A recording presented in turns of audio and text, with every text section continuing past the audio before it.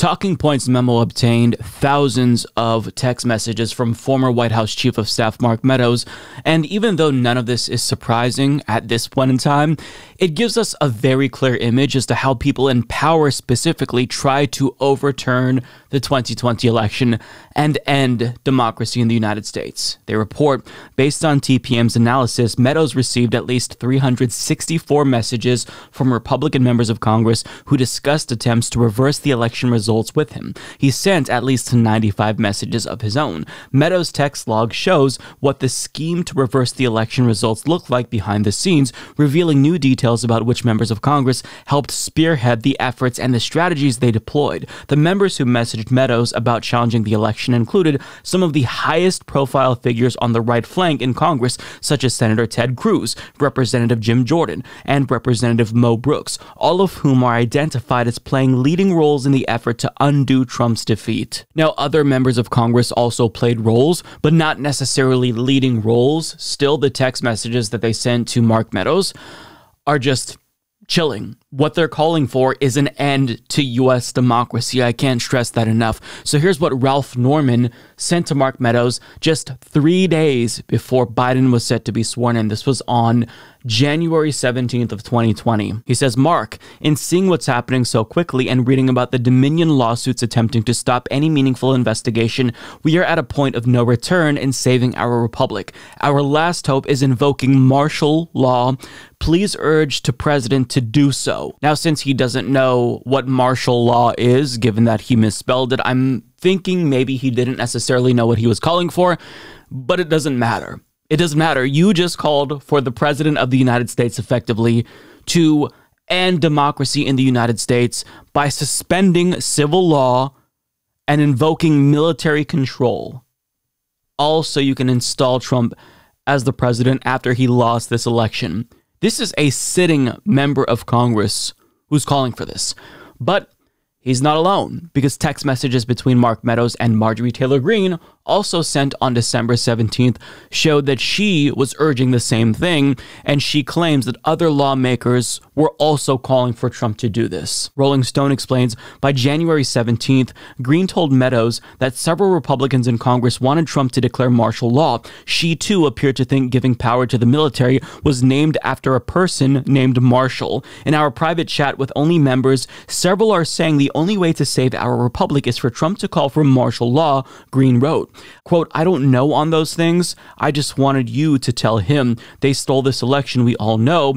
They will destroy our country next. Please tell him to declassify as much as possible so we can go after Biden and anyone else." More recently, Greene told the New York Post's Zach Williams that if she and Steve Bannon had organized the January 6th attack on the Capitol, they would have executed a successful coup and would have been armed. So we have another sitting member of Congress urging the White House Chief of Staff to tell the president to invoke martial law, take control by military force, and end U.S. democracy. And according to her, other Republicans wanted Trump to do the same thing.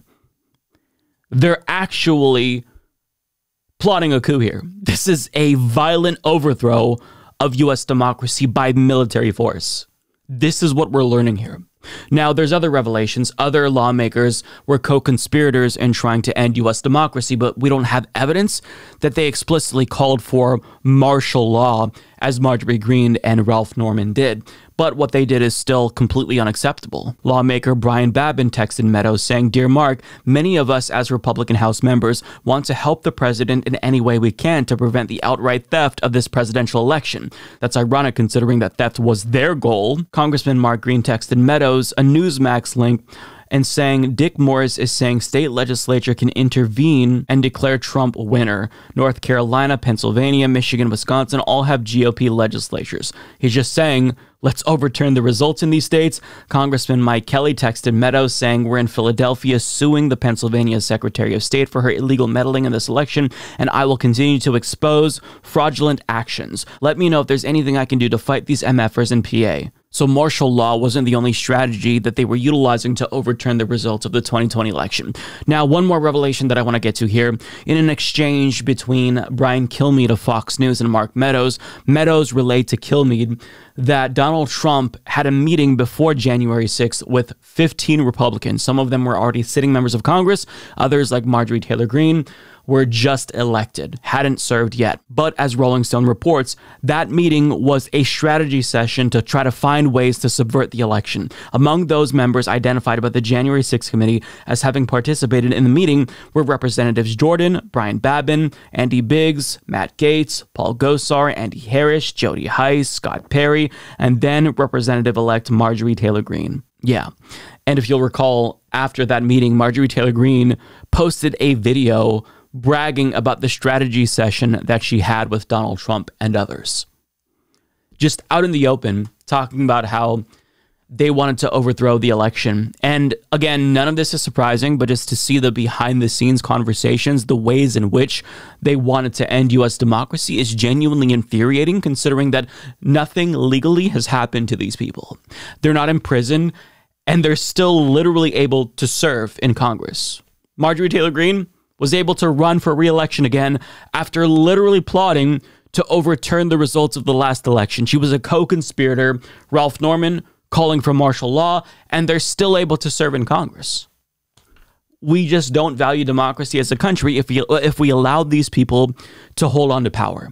Because people who threaten to overthrow the U.S. government should not have power, but yet we allow them to serve. Do you want to know what countries who care about democracy do? They do what Germany did. As the New York Times explains, the plan was to storm the German capital, arrest lawmakers, and execute the chancellor. A prince descended from German nobility would take over as the new head of state, and a former far-right member of parliament would be put in charge of a national purge. To facilitate the coup, the electricity network would be sabotaged. Satellite phones to communicate off-grid had already been bought. This is what German prosecutors and intelligence officials say a nationwide far-right terrorist attack was plotting before 3,000 police officers and special forces fanned out across the country on Wednesday to raid 150 homes and arrest 25 suspected co-conspirators. They included an active duty soldier, a former officer in the elite special forces, a police officer, and at least 2 army reservists. So in Germany, when they uncovered this coup plot, they took action and they arrested the co-conspirators who were all plotting this coup. Now, some of the individuals were influenced by QAnon. The group who plotted this coup specifically was influenced by QAnon, and also citizens of the Reich, which believes that Germany isn't a country, rather it's a corporation that was set up after World War II by the Allied forces who won. But long story short, Germany saw that there were these people who were trying to overthrow democracy, and they were all arrested. But in this country, we let coup plotters go on to serve multiple terms in Congress. It's because we just don't value democracy in this country as much as Germany values democracy, for example. Because to allow these folks to run for office, it just shows you we're not that concerned about democracy. We're not that concerned about these co-conspirators who plotted with Donald Trump to end U.S. democracy. Because we still have Marjorie Greene, Ralph Norman, all these other folks in Congress today, making laws, influencing future elections. So it's infuriating to see these text messages, not because I'm surprised and shocked that people like Marjorie Taylor Greene would call for martial law or Ralph Norman would call for martial law. That's not surprising to me. But what is disappointing to me is how little we care as a country. These folks try to kill our democracy, remove our votes from us, and they're still in power. Mike is a total shitlib. Once he started shilling for the DNC, I stopped watching.